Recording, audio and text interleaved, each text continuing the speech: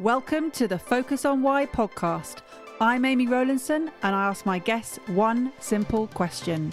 Why? Focusing on the importance of why, I share with you the relatable, uplifting and inspiring conversations I have with people from all walks of life. This podcast will encourage you to focus on your why to enable and empower you to achieve the success you desire. Have a purpose, have a plan, focus on why. Before we start, I would like to draw your attention to what I can offer you as a master coach. I can help you to focus on your why with clarity, uniting your passion with your purpose with a plan to create the life you truly desire. Book a free 20-minute coaching call right now via calendly.com/Amy Rowlinson/call, and we can take it from there. Hello and welcome to episode 286. This is my 45th Reflections with Actions for Focus on Why. And if you're new to the show, welcome and thank you for tuning in. What is a Reflections with Actions episode all about, you wonder?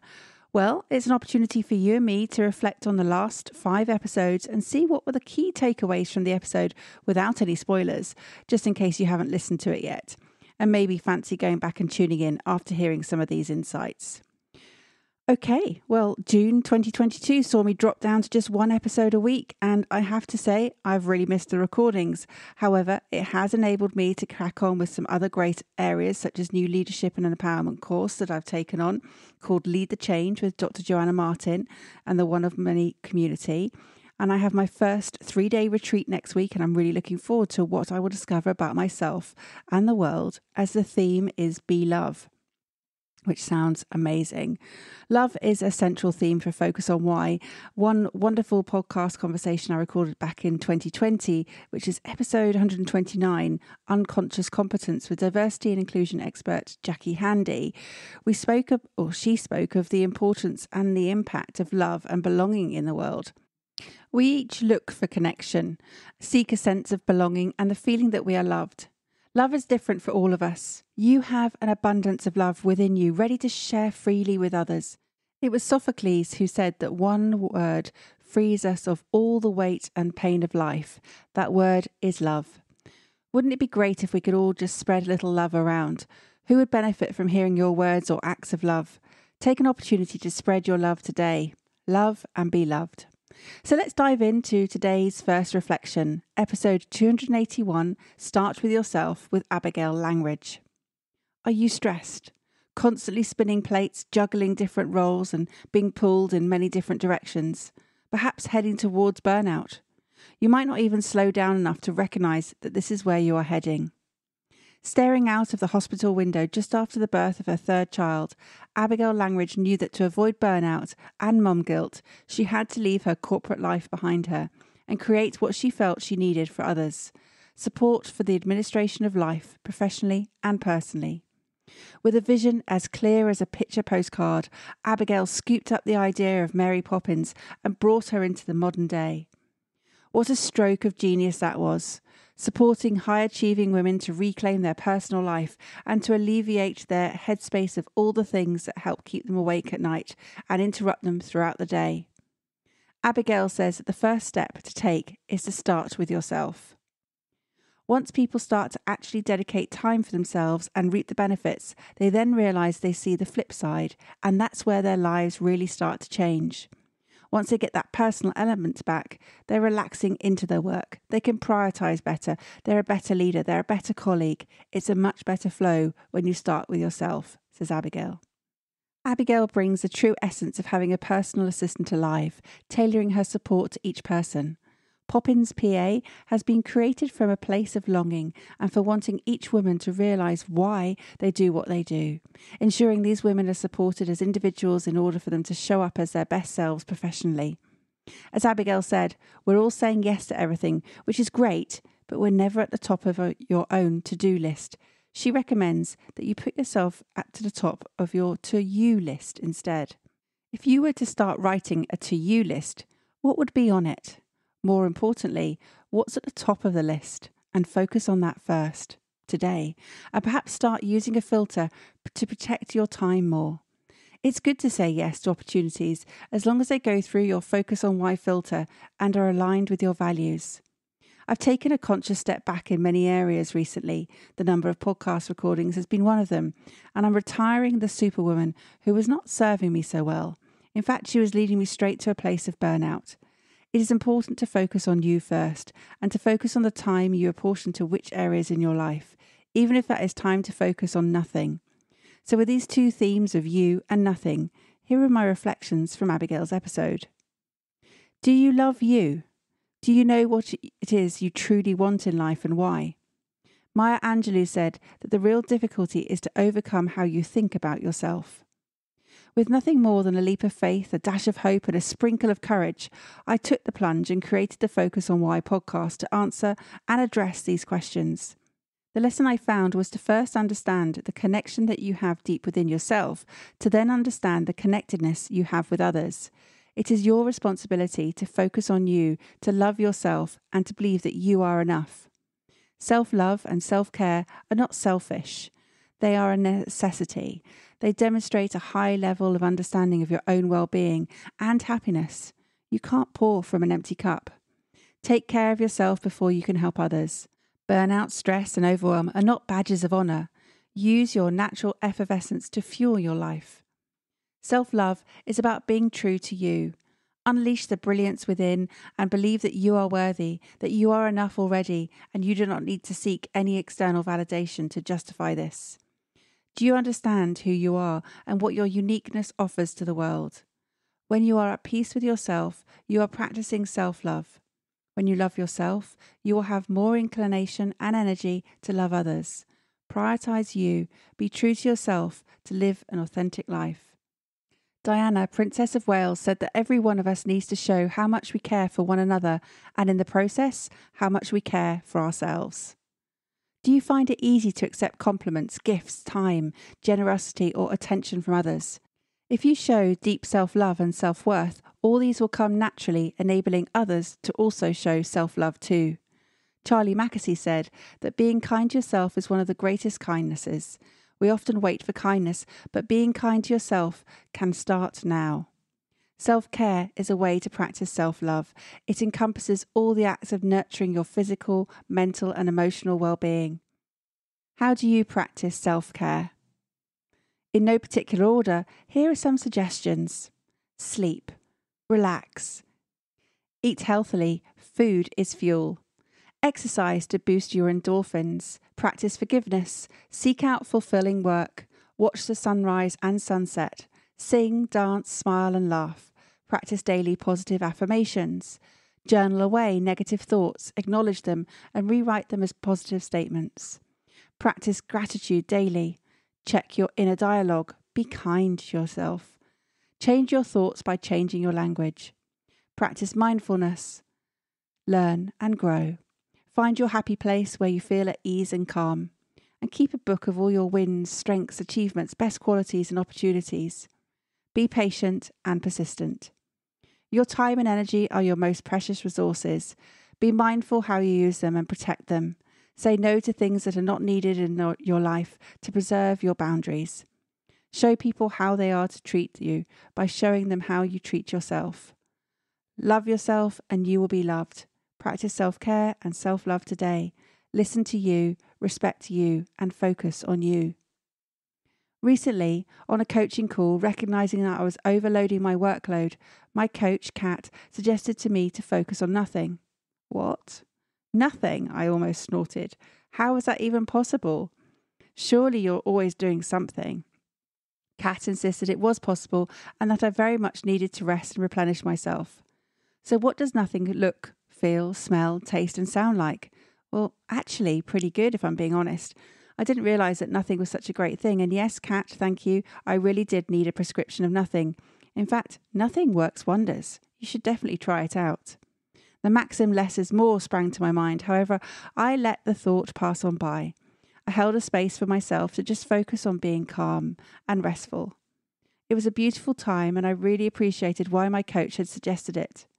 If you're like me, living in a noisy, busy, frantic world, often feeling the pull to do something productive 24/7, adopting that don't waste a second attitude of life, then feel free to give yourself permission to also do nothing.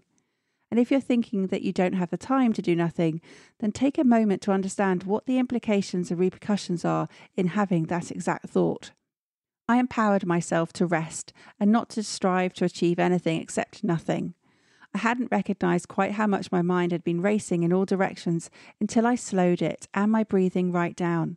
Ironically, I guess, this means that I was still being productive in another sense. I switched off my phone and stared into the distance. Embracing nothing was positively welcomed. It definitely helped that I was sitting on the beach of the south coast of England at the time. However, now, as I write this, I'm sat in my garden in the sunshine by the beautiful jasmine that I planted 10 years ago, about to focus on nothing once more. So if you're finding yourself rushing around filling in all the spare moments you have, know that a prescription of nothing is free to prescribe yourself at any time and will provide you with infinite returns in terms of your mental health, bringing you an abundance of rejuvenation and replenishment. Go on, treat yourself, focus on nothing. Next up is episode 282, Serve Your Purpose with Sue Richardson. Sue is a member of the PSA, and I bid for some time with her at a charity auction back in 2021, and it was a wonderful time that I spent with her talking about the book, or should I say books, that I wish to write. Grabbing a book out of her mother's hand and teaching herself to read at the age of 3, Sue Richardson began her lifelong love affair for books. Captivated by the magic, Sue has built her publishing business around her love for books and has created a world which enables others to expand their worlds. If you want to know how Sue could help you write the right book which will honour you and your authentic self as the author and serve your purpose, then episode 282 is the one for you to tune into. An accomplished and renowned publisher, Sue is not only the founder and director of the Right Book Company, she also leads the team and gets personally involved with every project. After nearly 30 years working in publishing, Sue's vast experience and expertise are second to none. Having witnessed time and time again the power of a book to elevate and accelerate the success of many a business owner turned author, Sue created her own publishing company that puts world-class quality, the highest standards and the hopes, dreams and goals of the author at the heart of everything it does. Sue says that her purpose is to enable and empower people to tell their stories in such a way that they transform their own world and that of others. It's amazing how a book can transport you into a magical world, into a space and time far away from where you are now, where your imagination can wander free and where there is an abundance of opportunities. This place does exist for each of us. It is just a moment away, created through a handful of words. That's the power of ink on a page. That's the power of the spoken word too. Sue says that we all have a book inside us. If that is true, what is a book that you have inside you? More importantly, does your book have a heart? I asked Sue if she can recall her first book. She spoke of how she remembers being captivated by Dr. Seuss's Green Eggs and Ham. Yes, I am. By the adventures of Ransoms, Swallows and Amazons and the world of Narnia created by C.S. Lewis. I remember the magic of stories as a child and would curl up in a corner of my bedroom on a beanbag for hours and hours reading. In fact, I don't recall many moments when I didn't have a book in hand, just in case there was a down moment that I could snatch a page or two during my day. It's still the case now. I'm always carrying a book, and if you count the Kindle and Audible apps on my phone, I would have at least 3 or 4 books on the go at any one time. And this weekend I read Fish, a book that Sue had referenced in her episode. Have you read Fish? It's only a short read with a powerful message conveyed through a parable that is designed to help you to love the work that you do, even if you can't do the work that you love. Written by Stephen C. London, Harry Paul and John Christensen, you're transported to the world-famous Pike Place Fish Market in Seattle. It's a real place. And you'll not be surprised to hear that the book is about love, not about selling fish. Although, if that is your trade, then you may learn a lesson or two about that too. I've also bought Fish Sticks, Fish Tales and Fish for Life, which are the follow-on books which share stories of how people have implemented the fish philosophy into their organisations with great success, to not only boost morale, but to work cohesively and improve results. And if you're more of a visual person and want to see how much fun they have at Pike Place in Seattle, then either watch the videos or put it on your to-do list and head over in person to witness a fish being thrown over your head in Seattle. Other books that Sue and I spoke of in this episode was On Writing by Stephen King and The Artist's Way by Julia Cameron. On Writing, a memoir of the craft, is a brilliant example of how to knit the genius of storytelling with teaching. Stephen King said that if you want to be a writer, you must do two things above all others: read a lot and write a lot. Every book you pick up has its own lesson or lessons, and quite often the bad books have more to teach than the good ones. So there it is. Stephen King has given both you and me full permission to read, to write a lot and read a lot. What do you read and what do you write about? I read a lot of non-fiction with an occasional fictional novel too, especially if I'm on holiday. I write weekly newsletters, blogs, speeches, stories, emails, journal entries, podcast show notes, social media posts, letters and scripts. And since studying the science and history behind communication at university for my linguistics degree, I continue to be fascinated by writing and how writing differs in its many forms. Every day I focus on a different type of writing. How about you? How does writing feature in your life and work? And if you need some help about creative writing, dive into The Artist's Way by Julia Cameron and start writing morning pages. Sue said that morning pages had taught her so much about the way that we stop ourselves and how to allow our creativity to flow. It's like a journal. A journal is an honest reflection or a snapshot of how you feel at that exact moment in time, showing growth and learning over time, helping you to remember all the smaller moments, not just the big events. Writing daily in the moment means that you can't modify your memory, as you so often tend to do. It's written there in black and white. It's an opportunity to share your vulnerabilities, your inspirations and your aspirations all on the same page, each day by sharing your gratitude, your concerns, your fears, your doubts, your achievements. You project a balanced picture of your life. A journal is a great opportunity to keep track of your goals and visualize your future whilst improving your communication and writing skills. It's brilliant to get your ideas out of your head and onto paper. You can also use a journal to write down key learnings from books that you've read or seminars you've attended. Recording them will help you to remember them. So, journaling around your reflections and observations enables you to listen to yourself to make informed decisions and wise choices. Writing down experiences gives you perspective and clarity around circumstances. It reduces your stress levels, helps you to problem solve and keep present. There are so many different ways to journal, but remember, journaling is unique to you. Choose your own way. Start journaling today and reap the rewards it provides. I advocate living versus existing, and to take that to the next level, how about trying creative living? Elizabeth Gilbert wrote in her book Big Magic about creative living a creative life, an amplified life. I never promised the universe that I would be a great writer, God damn it, she said. I just promised the universe that I would be a writer. Giving myself permission to focus on writing each day is taking me ever closer to writing my first book, and I'm mindful of the advice from Elizabeth Gilbert that the majority of people who start writing a book don't follow it through to completion. It can be said of a lot of things. People start something, but they don't see it through to completion because of the effort involved. That's what happens with podcasts. They often suffer from pod fade and disappear. If you have a book inside you, and Sue says that you do, then I'm curious as to what's stopping you from writing it now. Next up is episode 283, Professional Relationships with Andy Lopata. In today's business world, connection is vital, yet on its own, connecting is not enough. It's one step in the process of building genuine relationships with others. Known as one of Europe's leading business networking strategists by the Financial Times and a true master of networking by the Independent and Forbes.com, Andy Lopata is a specialist in networking and professional relationships. Andy says it's the strong relationships that will introduce you to the weaker ties who will open those doors for you.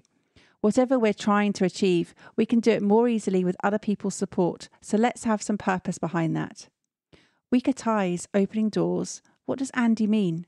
I hadn't heard of this, and neither had several of my listeners, so I went back and checked it out. Weak tie theory was formed by Nick Granavetta back in 1973 and deals with the spread of information across networks. The principle being that distant acquaintances are more influential than close friends, particularly in social networks. Granavetta spoke of strong, weak and absent ties. A strong tie is formed with someone who is close to you, perhaps a close friend or family member. Strong communities built on similar values and with shared opinions and viewpoints. A weak tie is considered a bridge between networks. They are distant social relationships that are formed between acquaintances or even strangers, and they tend to be responsible for the majority of the spread of information and the structure of social networks in society. People who have large groups of followers with their impact and influence being spread across their connections form the majority of your weak ties and play a critical role. An absent tie are the connections that you think exist between people, but they actually don't. This would be where you think two people in industry know one another, but they don't. A 2014 study found that weak ties have a positive impact on our well-being, and that the more weak ties a person has, the happier they feel and a greater sense of belonging. There's a link to this study in the show notes. In his article, The Strength of Weak Ties, Granovetter focused on the spread of information through social networks in person. And it's fascinating how this has somewhat changed over the last 40 plus years with the use of online networking circles, how it has magnified the importance of weak ties in today's world. Andy said that connecting is not enough and that connecting is misunderstood. He said that people are told to join LinkedIn, for example, because everyone's doing it and suggest it, but they don't think why they're there. And he says that we need purpose in that activity if it's going to underpin our success. And is a great believer that strong professional relationships underpin the success of anything you want to do. Are you okay? Are you feeling connected, not only to others, but also connected to yourself? As a life purpose coach and podcaster, I am a bridge builder, connecting people together from different cultures to understand purpose in everyday life. I aspire to build a better life and a better world for everyone through our connectedness. We're all in this together. We are, after all, just pieces of one giant jigsaw of life. There's strength in our solidarity, so stay connected and focus on connection. Despite technical advances in life, human behaviour and connection hasn't really changed much over the millennia, as we still seek that belonging and purpose in life. The connections we form with the people around us, the stories we share and how we communicate our messages, and the fundamental understanding of human connection all lie at the heart of the stories. Being human, you're wired for positive connection and the need to be social for all aspects of your well-being. In every sense, you have a desire to connect and establish rapport within a close community. You build this connection through trust, happiness, and consistency. Digital connectivity is not the same as physical connection. Born from a disconnection of one business partnership, Focus on Why has gone on to create hundreds and thousands of new connections. It's been over 2 years now since its conception. Where has that time gone? 286 episodes later, it's been an incredible show full of ripple effects and new connections. Eckhart Tolle spoke of only one thing is of absolute importance, and that is your connectedness with being. The concept of 6 degrees of separation has always fascinated me as well. That we're all connected by just 6 or less connections. And this theory is now thought to have been reduced to just 3 connections, as social networks and technology have brought us even closer together. Essentially, we are all a friend of a friend, and we're all connected in one way or another. Who could you reach out to and connect with today? A friend, a family member, a business connection? What will you say or do to strengthen your connection? What are the weaker ties that you have that you could build your connectedness with others more? Have you heard of Austrian psychotherapist Alfred Adler? If you've ever read The Courage to be Disliked or The Courage to be Happy, both written by Ichiro Kishimi and Fumitake Koga, they centre on the work of Adler, that the key principle is that all problems are interpersonal problems, as a human being's existence assumes existence of other human beings.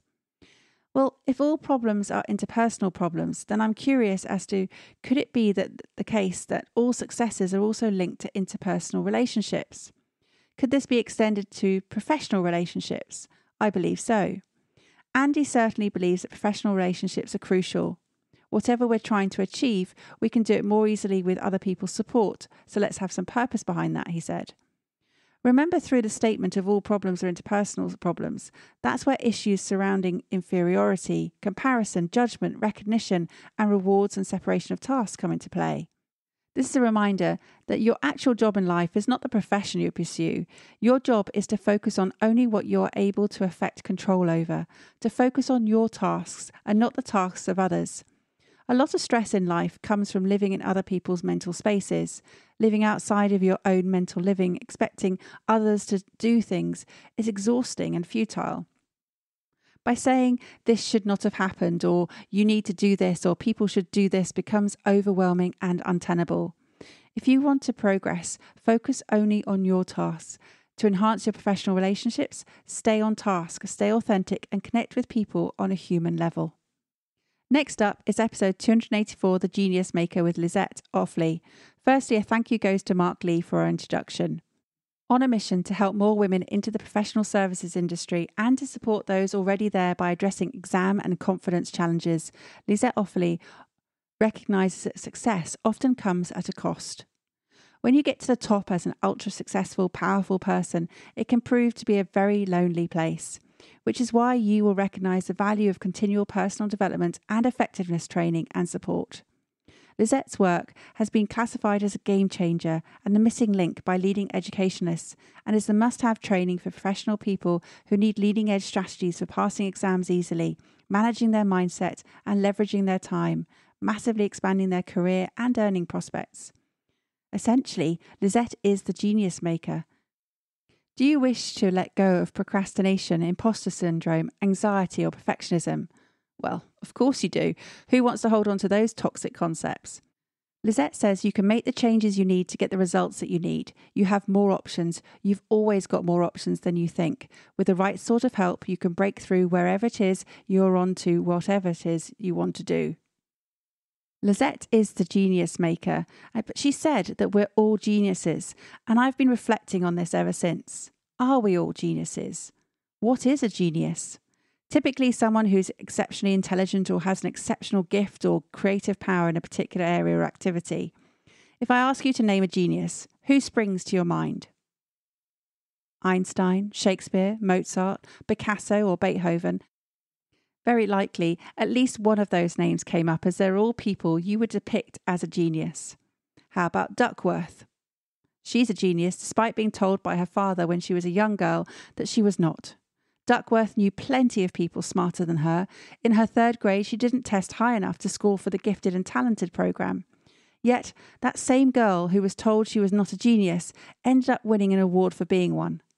Author of Grit, Dr. Angela Duckworth was awarded the MacArthur Fellowship, often dubbed the Genius Grant, by a secret committee made up of the top people in the field of psychology, because she discovered that what we eventually accomplish may depend more on our passion and perseverance than our innate talent. Genius. What does it actually take to be a genius? Are there familiar traits that characterise a genius? Do you have what it takes to be called a genius? If you have a deep curiosity for the world, a strong courage of conviction, the ability to challenge your thinking, a desire to push through boundaries to take risks, and an ability to apply deep focus, then yes, you absolutely can be a genius. Manmeet Kaur Chowdhury, Tony J. Salimi, Pete Lonton, Helen Pollock, Mel Sherwood, Catherine Watkin, Mel Louisu, Kate Trafford, Rob Moore, Peter Freeth, Marcus Kauke, and Julie Crefeld as guests on Focus of Why have all spoken of what they believe it takes to be a genius. Helen Pollock in episode 131 specifically spoke of the loss of potential and the crime of consequences of not sharing your genius and knowledge as an author.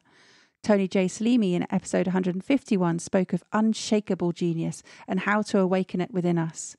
Manmeet Kaur Chowdhury said in episode 81, A Life by Design, that we all have a genius within us, and our genius is displayed in our highest priorities. No matter what we do, we're inspired from within. We never actually need extrinsic motivation to get us to do that. Gay Hendricks, in his book The Big Leap, identifies 4 different zones that you function in: the zone of incompetence, the zone of competence, the zone of excellence, and the zone of genius. As with purpose and your thumbprint, your zone of genius is completely unique to you. Where you blend your passion with your natural gifted talents and skills, and where you are most in flow doing what comes effortlessly to you, this is your zone of genius. Imagine combining your zone of genius with your purpose, and you took consistent, focused action. It would make you an unstoppable force to be reckoned with. Remember, you can achieve whatever you desire if you set your heart and mind on it and apply yourself. You can be the genius you choose to be. What do you have an innate talent for? And are you maximizing its potential? Listen to your inner genius, step into your zone of genius, and whatever you do, focus on genius. Lysette said that the idea that you can learn and grow and keep moving forward is what lights her up, that being part of that with someone else to help them have those insights, those aha moments, those paradigm shifts, breaking through to the next level and seeing the joy that they're experiencing is great, and it's what gets her out of bed every day. As you grow and learn, the secret to living with purpose is found within the questions you ask yourself and in how you frame and reframe those questions. Let me ask you a simple question. What gets you out of bed in the morning? Do you know the answer? Perhaps it's not such a simple question after all. My final reflection for today is episode 285, Forgive Your Past with Maria Guimaraes.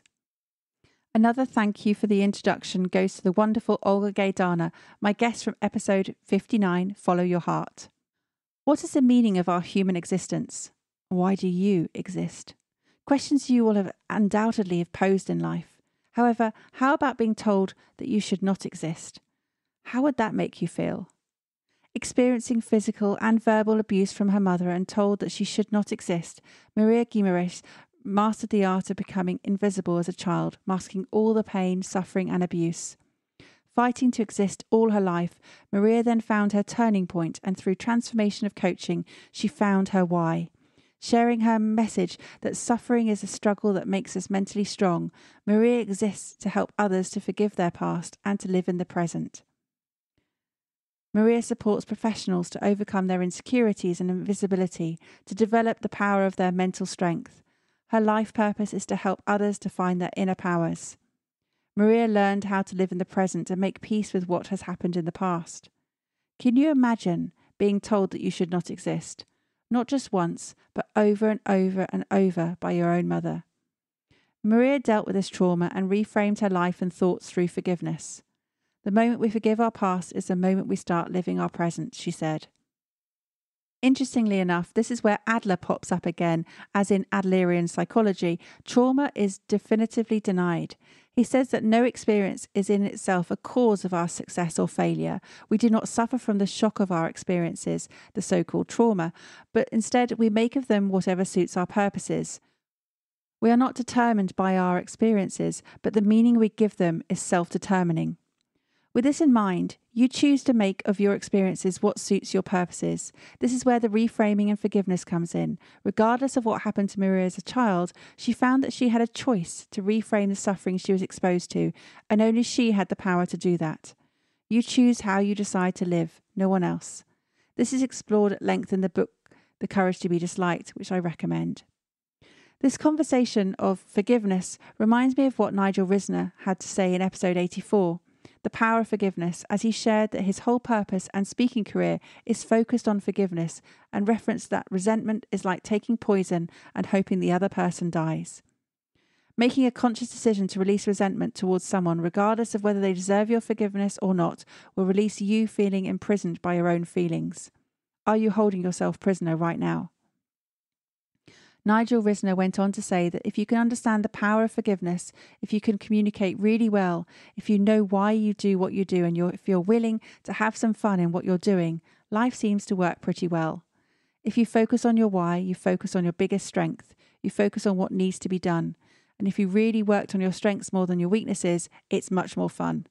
Well said, Nigel. I completely agree. So what is it about forgiveness that requires you to let go of any thoughts or feelings around revenge? Well, if you don't, the amount of energy, both mentally and emotionally, that is involved in not letting go starts to build and is likely to escalate into anger, negativity, stress, and poor health. When you let it go through forgiveness, you are the one who benefits most. You cannot change the past. However, you can control how you feel in the moment now and in moving forward. Be strong and let it go. You get to choose how you think, feel, and act. Reach out for help, as Maria said. There is always help available if you need it. Then it's a case of trusting and forgiving yourself, forgiving others, making peace and letting go. In the wise words of the Disney classic Frozen, let it go. How has this conversation had an impact on you? What value have you received from tuning in? What are your reflections with actions?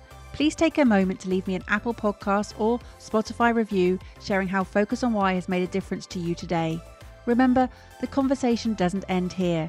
To keep it going, simply connect with me on LinkedIn, Instagram, Facebook or Twitter, or join the Focus on Why Facebook group. All the links are in the show notes. Have a purpose, have a plan, focus on why.